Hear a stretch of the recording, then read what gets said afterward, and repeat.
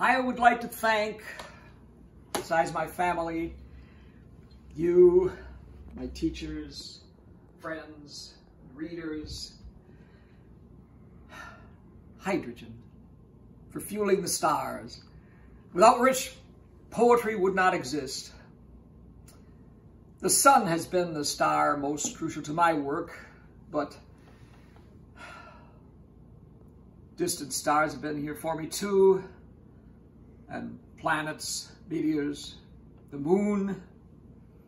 About the moon, I'm grateful that our boys left flags up there and brought back rocks and dust. I'd like to thank the dust. The oceans may or may not have put molecules together that first time to form a living cell, but I would like to thank the oceans for that dreamy look they give us when the cameras turn toward Earth from outer space.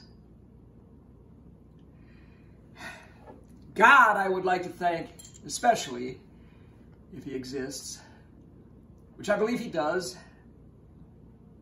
He may not, probably not, but I would like to thank him.